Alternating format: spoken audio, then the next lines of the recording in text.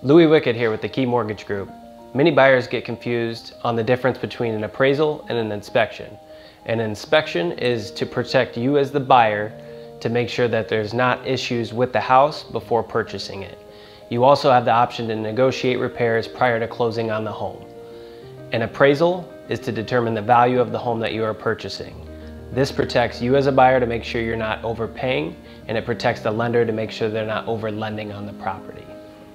Contact me with any questions at louielens.com.